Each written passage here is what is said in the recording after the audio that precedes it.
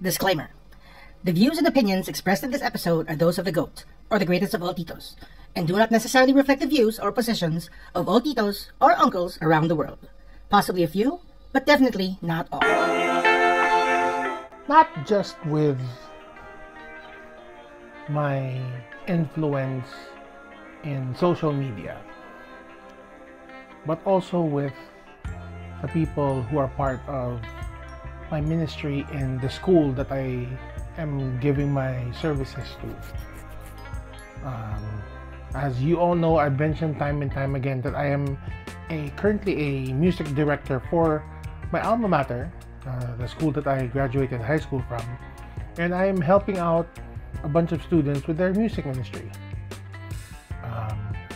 And it kind of goes full circle now that I am an adult and I'm already helping children out.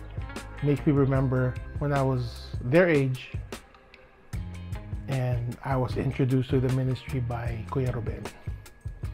So now for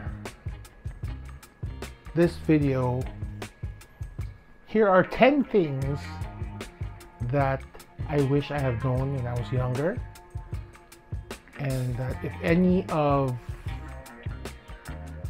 quote-unquote my students, my mga anak, are watching this video, that they would pick up from that as well.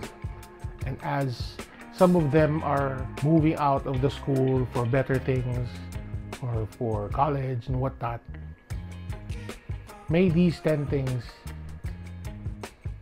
be instilled in your heart. Don't lend money to family. Give it. It doesn't necessarily have to be family by blood, but also family that was born out of friendship. If they ask for money, for help, whatever, just so that there won't be any rift in the friendship, don't lend. Just give. When shaking someone's hand, give them a firm grip and look them in the eye when you shake their hand. Don't throw your friends under the bus simply to impress someone. Never insult the cooking when you are the guest. Even if it is the norm now, never take out your phone when you are in a conversation. Never take credit for work that you didn't do. Never take the only credit for work that you didn't do alone. Never disrespect or poke fun at your friend's own social media timeline.